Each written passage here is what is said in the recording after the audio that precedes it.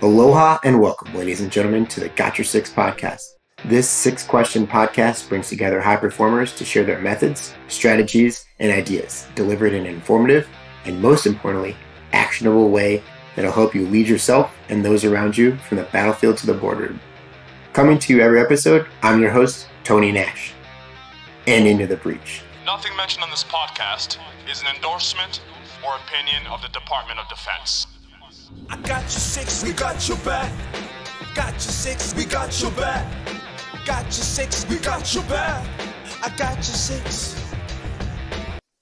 Sixers, today is an absolute treat. We have Major General retired Clay Hutmacher here.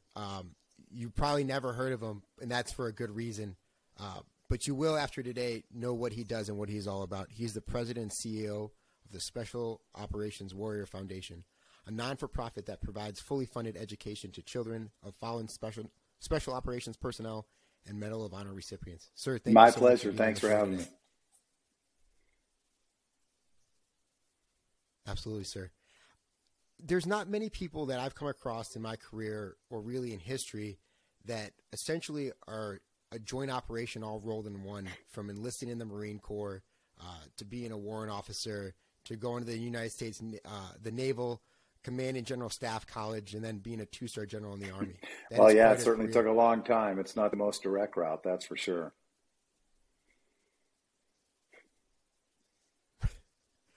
And then, if it couldn't get even more impressive, if I'm correct, I did not. Nope. I dropped out of high school, was living in a foster home, and joined the Marine Corps.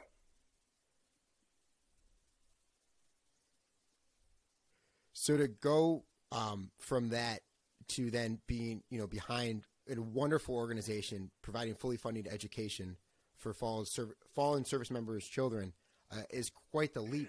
How did you get there? In the sense of how did you go? No, when I made a decision to retire. I was over 40 years in the service. I still had some runway left. My boss, General Tony Thomas, was a SOCOM commander. I was director of ops, J3 at SOCOM. And he had plans for me to move to a chief of staff job, possibly some others, who knows. But almost 41 years is a long time. So we made the decision to retire, having no idea really what was next. It just so happened, really a little divine intervention, in my opinion, is that Vice Admiral retired Joe McGuire, who was then the president and CEO of the Special Ops Warrior Foundation, accepted a position on the Trump administration as the director of the National Counterterrorism Center. And this position, as a result of him accepting that, opened up. And I jumped on it, frankly. I figured I'd be selling helicopters or doing something. I don't know what. But doing this was a really good fit, and I haven't regretted it for a minute. I have personal relationships with many of the families that are being supported by the foundation, from my time in the 160th and in the broader SOF community. So that adds an extra special meaning to me to be able to support those families.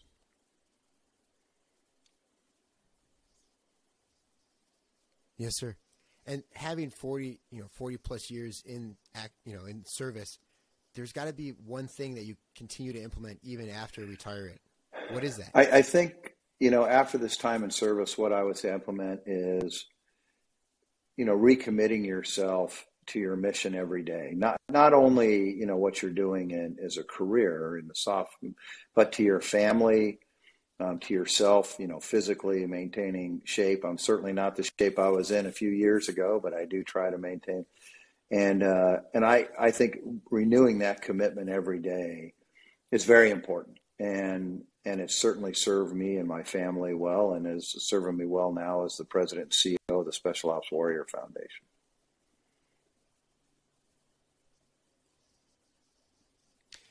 That's interesting you say that, sir, because sometimes as a leader, it can get lonely, and you kind of are just trying to put out all the fires that you can, and you lose sight of that purpose of making sure you're leading yourself not just those that, depend on you.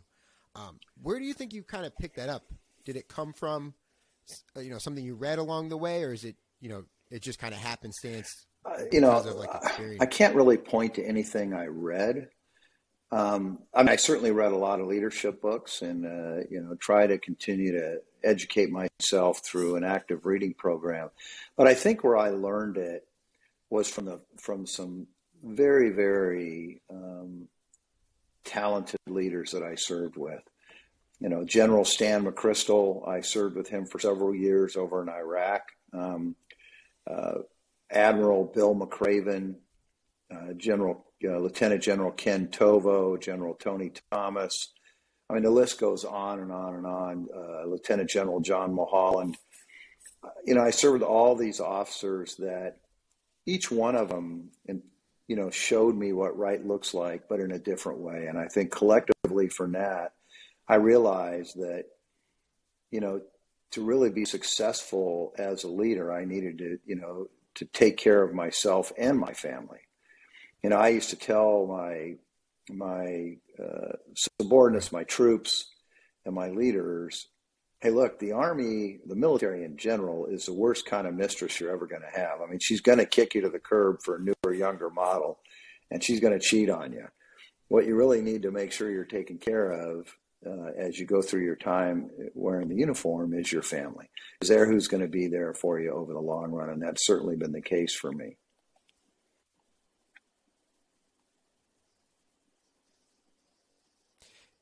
That's super powerful because, like you said, it's those that are closest to you know you the best, and they're always a great litmus test to kind of like lean on and be like, am I going in the right direction, or am I so far off course that I really kind of need to come back?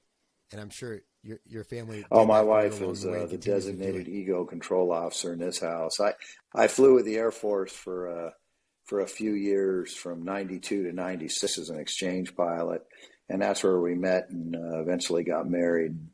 She has no problem letting air out of my tires. And frankly, it's benefited me greatly over the years. She used to tell me, hey, everybody at work, it's their job to tell you how great you are.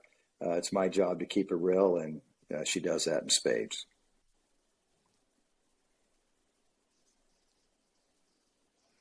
It's great to have that kind of partner, sir. And you talked about, having someone that lets your, air out of your tires. As we constantly look to evolve and improve, we're going to, become a novice at something again. Now that you're out and you're a CEO and no longer, on active duty, is there something or a skill or ability that you've really kind of honed on, that you really tried as very new and novice going into it? Yeah, I think, the military, as you know, has its own unique culture. A lot of civilians think that you just tell your subordinates, you order them what to do, and they're going to do it without question. I think anybody that wears a uniform knows it doesn't really work like that. But it is it's a different leadership dynamic out here, and it requires different skills, different things to pay attention to in the civilian world. And I was certainly a novice. While I find a lot of the intangible things, leadership skills that I learned in the military have served me well, I also, in many aspects, came into the nonprofit world as a novice. I didn't understand a lot of those things. And frankly, it's just expanded my horizons and made me better overall by, getting humbled, for lack of a better term, in a new area and having to learn, after having retired as a 2-star general. So that's what the example I would use.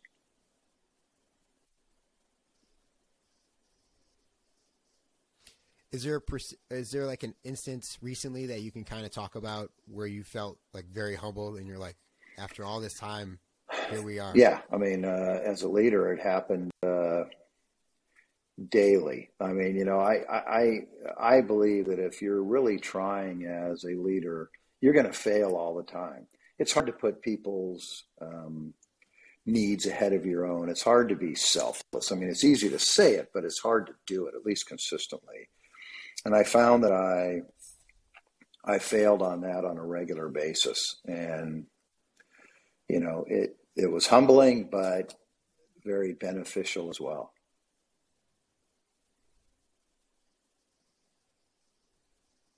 Right. To be able to recognize you're like, I strive for this, but I still have so much more work to put in. Would you say that understanding that lesson has really benefited you, in almost like your second act per se, like understanding that belief of recognizing there's so much more to where I want to go that I have to do, and there's going to be a lot of adversity along the way. That old adage, adversity builds character, certainly is true. I've been in a lot of difficult situations in my life. I've been through some very tragic situations in my life, especially in my time in the special ops community where we lost people, and I saw, up close and personal, the suffering of those families. And frankly, that humbled me. And I think, being through those tragedies and dealing with that adversity has really helped me. It's helped me grow as a leader and as a person, and certainly it's helped develop my character.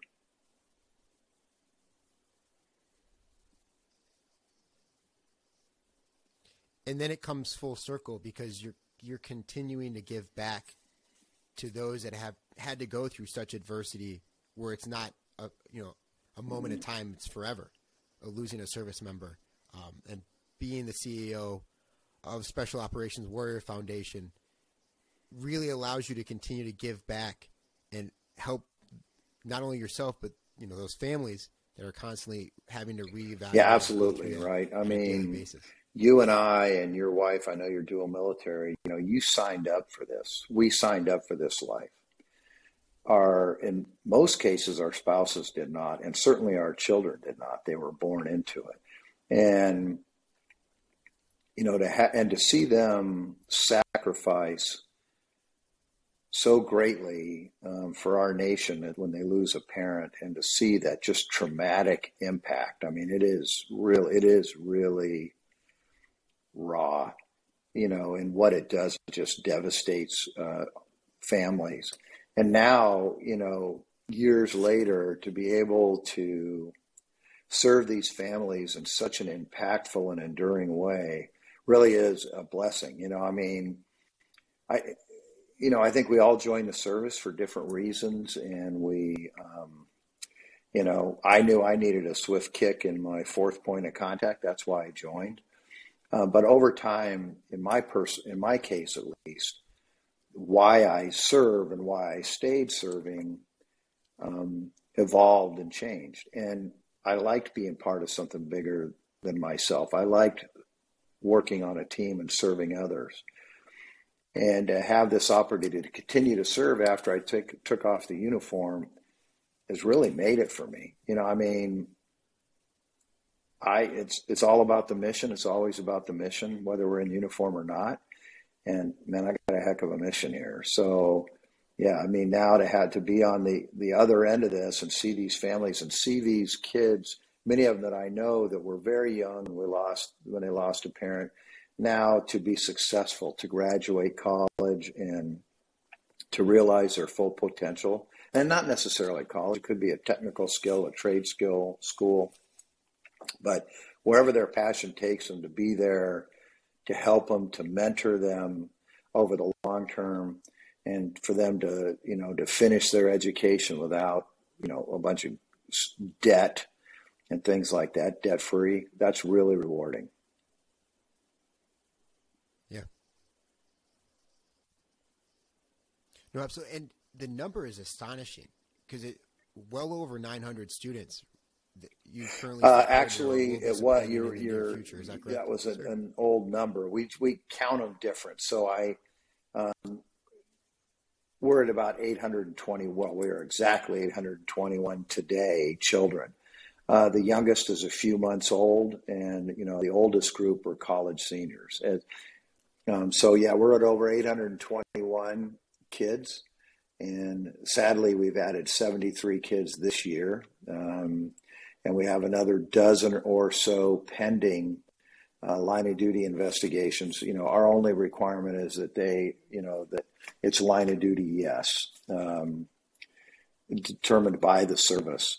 And our, like I said, our youngest is a few months old. Most people think that what we do here is college scholarships, and that is certainly a big part of what we do, but not even close to everything we do. And, we take the long view. We're looking 3 ridge lines, put it in military terminology. We're looking 3 ridge lines down on these kids because of what they've been through. We believe that they need that kind of support. So we start with funding preschool. Why? Because preschool dramatically increases a child's chances of attending post-secondary education or successfully completing it. We provide unlimited tutoring throughout their educational journey, basically from kindergarten all the way through college.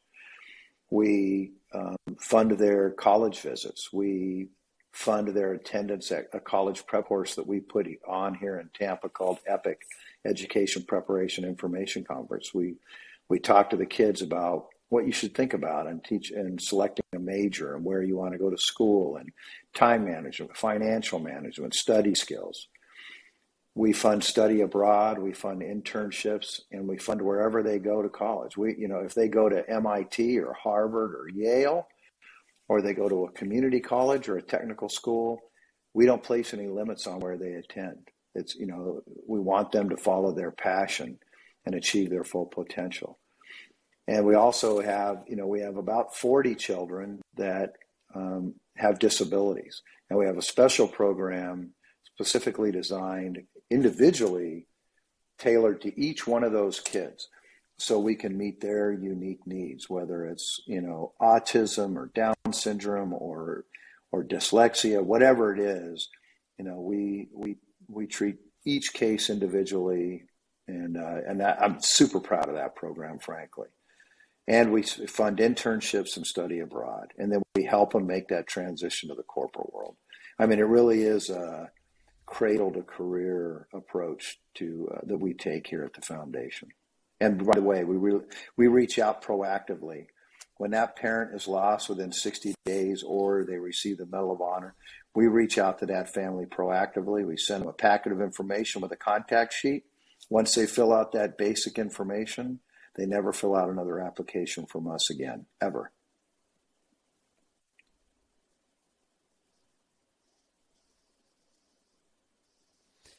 That just in and of itself is so vital to a family. I've lost friends and brothers close to me, no one in my immediate family, and then having to be a casualty notification and assistance officer along the way. You can get burdened by the amount of paperwork that comes through, and just having to go through that one document and sign it. I literally, sir, I have chills on my arm just because of that. That just takes the burden off so much from someone that had a burden that they did not, like you said, weren't expecting, didn't sign up for it, and it came into their life, and they have to. Yeah, and that cradle to career approach that we employ, the results of that speak for themselves. Last year we had 41 kids graduate high school, 38 went straight to college, 2 went in the military, 1 took a year off. Same last year as well, our college graduation rate was 93%. Well, both of those numbers are well above the national average. And when you factor in that these kids have been through a very traumatic event in their life, and most of them are in single parent homes, I mean, that speaks to that long-term approach that we take in the relationship that we build with each one of our families.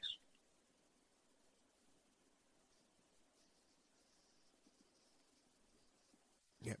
And then individually, like you talked about that long-term approach, going from being on both sides, both in the military and now in the corporate space. We were talking before the show, that there's failures every day, and we've mentioned it.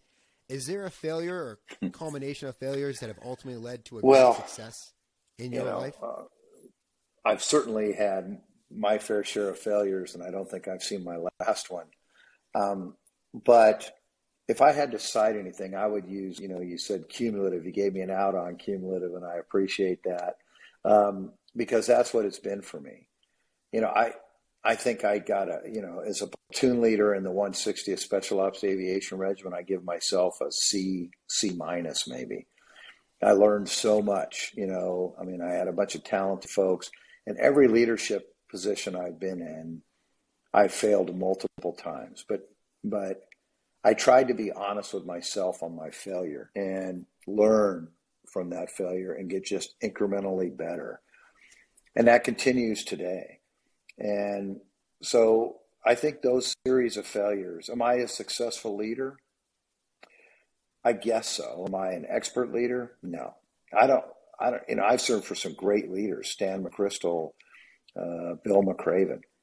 They're very talented, certainly much more talented to me, but I don't want to speak for them, but do I think they've got, they're experts? I don't know. I know that I'm not, that I accept my leadership responsibilities with a great deal of humility, and that I try to just get incrementally better every day. And that's a result of this failure. So, I don't have a big single event, failure that, that in and of itself blossomed into a great success. But the failures that I have had, certainly in the leadership department, have served me well in becoming a more proficient and compassionate and humble leader.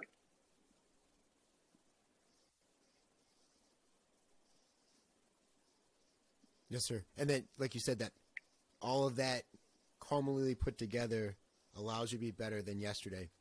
So then, sir, as we close out the podcast, and we're extremely grateful for your time, how today I think I'm better than yesterday? Better today than I was yesterday because I'm continuing my service to others. That today we made some kids' lives that better every day. And that makes me better every day. It certainly makes me more satisfied. And that leadership and selfless service, in my opinion, is a journey, not a destination. So I just take one more step along that journey and become slightly better as a leader and have a little bit more impact every day. And maybe one kid. There's a kid that sent us a sign that was sitting on our conference room door. I mean, that's how I phrase it. He says, you may not be able to change the world, but you can change the world for one kid. And to me, that's one kid at a time. I mean, I look at it all the time, and it really means a lot to me. So that's how I'm better from yesterday, and I hope I get better the day after and the day after that.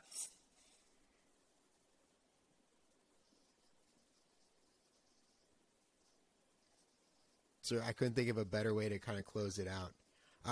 As people want to contribute to the Special Operations Warrior our Fund, website is specialops.org. If they have a specific question they want to ask me, my email address is Clay, HCLAYH @specialops.org. Look, I mean, we've made a promise to these families, and the only way we're able to honor it is through the generous support of others. I, like most folks I know, don't like asking anybody for money, but we can't do it without the generous support of folks out there like yourself and those that I've served with. And I'm grateful for every bit we get, the support we get, and it just helps us continue to change lives.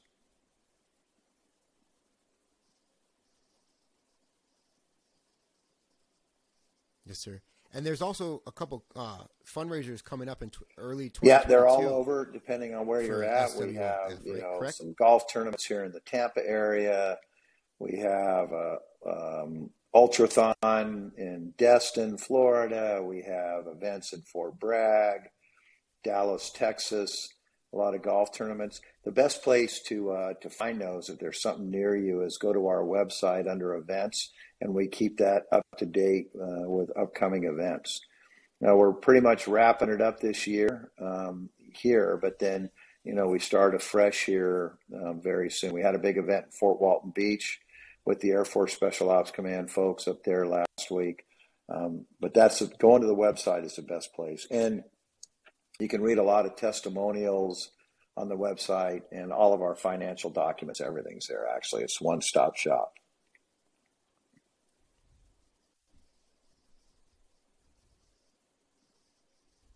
And we're going to make sure we link the show note, the website clearly in the show notes, sir.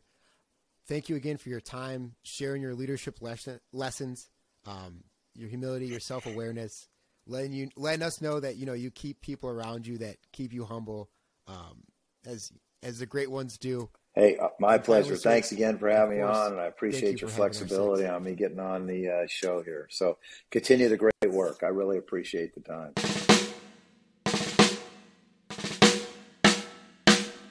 I don't know what you've been told, Sixers, but the lawyers would like us to remind you that the views, opinions, and comments expressed on the Got Your Six podcast are solely those of the hosts or guests, to include current and previous Department of Defense employees, and should in no way be considered the opinions of or endorsements on behalf of the Department of Defense or any of its components, divisions, contractors, or other current and previous staff members.